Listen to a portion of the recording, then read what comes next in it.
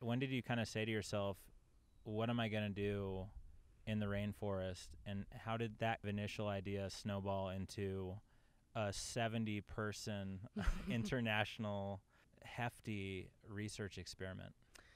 So I actually thought about it quite a bit and just, thought about how this would fit into the broader research that I envisioned happening in my group. And in that process, I talked to a lot of people who have already been involved in research in Biosphere 2 or who were, colleagues I really look up to at University of Arizona, and got a lot of different types of advice. But one piece of advice that I really appreciated was to consider taking on the rainforest and immediately running a campaign. So I took that advice, and that same person actually was coincidentally in Germany for someone's retirement celebration. And at that very meeting, Christiane Werner was presenting on her research under this European Research Council grant, and had started talking about how the final phase of that grant was to come to Biosphere 2 in the rainforest and conduct what they had been doing on the branch scale and the small planted pot scale, and scale it up to the entire ecosystem under glass. And that she was planning to come here, to Biosphere 2 to finish that part of her grant. And so I connected with Christiana, and as soon as we started inviting people, I think they just saw how unique the system was and the opportunity would be to come together and answer questions in a really synergistic way, in a really unique system that I think just inspires extra curiosity in already curious people. You consider yourself an ecosystem genomicist. What is that, and how is that being explored within the B2 WALD project? So to me, ecosystem genomics is using genomic tools and ecosystem science tools to understand more about a system than you can from either one alone. And so we know that in an ecosystem there are plants, there are microbes, and they do certain things. But if we don't recognize that they have genomes that can evolve and interact, then we may miss some important feedbacks that are then again, important on the ecosystem scale.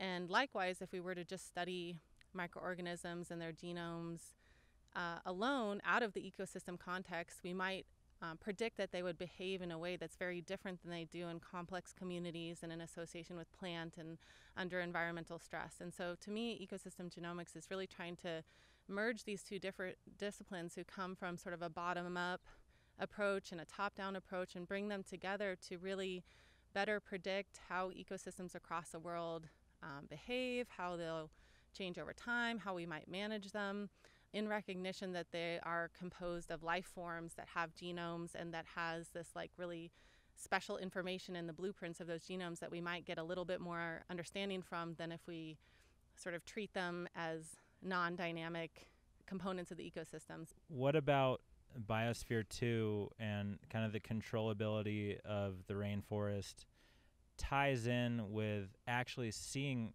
genomics play out in response to this drought that you have planned? Mm-hmm. Does turning the knobs make it easier to see some of those genomic signatures?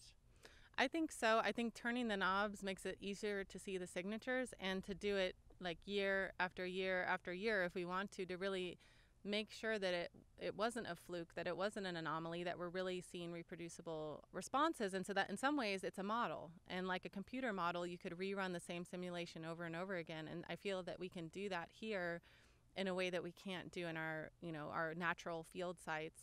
And to me, as an atmospheric chemist turned ecosystem genomicist, the atmosphere of Biosphere 2 is so sensitive to the biosphere because it's more shallow. It's really like a very intimate connection between the life and the atmosphere within the system.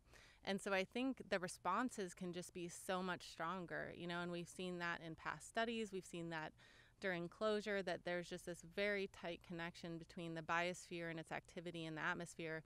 And so really the signals are just so much larger for us that we can develop understanding in a place where the patterns are much more clear, and then we could go back out to a number of different types of ecosystems and then in the outside world and test if we see those same mechanisms in those systems. And so I think it's this really neat tool that's somewhere between a model and a laboratory study, but that still is, it's really an ecosystem with complex, relationships between the microbes and the plants and all the physical components.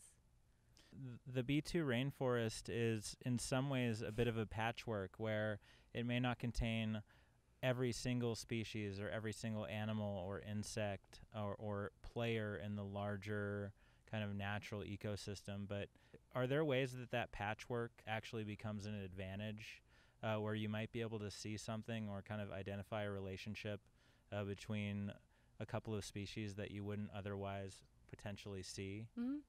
Yeah, I think so. I think like the models that we use to predict climate, not everything is represented, you know, in the Biosphere 2 rainforest or in the other ecosystems in the same way that we find it in the natural world. And in models, maybe those things aren't represented because we don't know how the mechanisms, like what those mechanisms are, or we just have no context for defining the parameters, or we deem it unimportant. And so I think this is another model that I think represents really critical interactions in ecosystems that many people care about, and will, of course, some things will be absent. But I think that just allows us to make sure that if we see a relationship between an environmental pressure that we control that knob, and a response and some coupling between soil, plant microbe, atmosphere, that we can attribute that, and we could layer on later the complexity of adding more animal life or something. But I think it's nice to start with something that is complex yet reductionist, and that is really the way that we study and represent the world in our models in any case. So yeah, I think it's a model system, and we can learn a lot from model systems. All of the scientists that are working on different components of this forest, there's still only so much time in a day.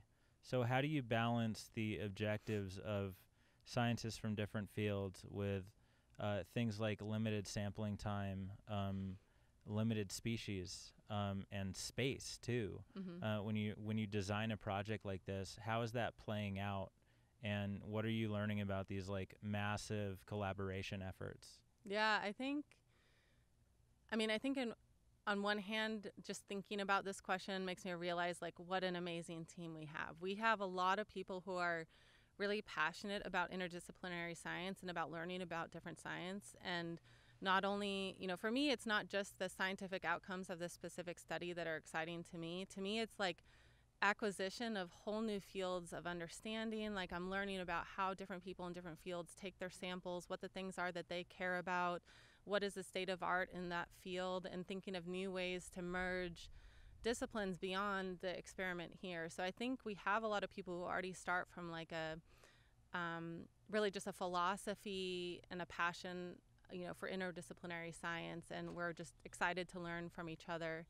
And then I think those trade-offs occur, but I think with like quite a bit of creativity and recognition that nobody can do everything, we just have come to like a nice balance of respecting different people's needs and trying to find synergy where we can. But yeah, I'm actually kind of surprised with how well it's worked, because I think it can be really like a struggle to balance needs of different disciplines. Maybe some disciplines need destructive samples and they need to remove samples from the system, and that then challenges or thwarts the intentions of another group who needs it to be a perfectly pristine system. And I don't know, somehow here I think we've just been pretty creative and thought of a lot of ways around that. And I would say one of the biggest strengths and scientific methods in this study is online measurements of gas fluxes. And gas fluxes are a really nice way to get the pulse of an ecosystem and understand how its atmosphere, its leaves, its tree trunks, its soils, its roots are responding to environmental pressures in a way that's actually not that invasive or destructive. And so I think we're actually able to derive a lot of information about the ecosystem without removing a lot and without doing a lot of destructive sampling. And so already I think we start from this nice foundation of knowledge generation in a more non-destructive way than maybe is possible with some other approaches. Laura, thank you for interviewing with me. Yeah, thanks a lot, Aaron. I look forward to see how this project unfolds and wish you the best of luck. Thank you.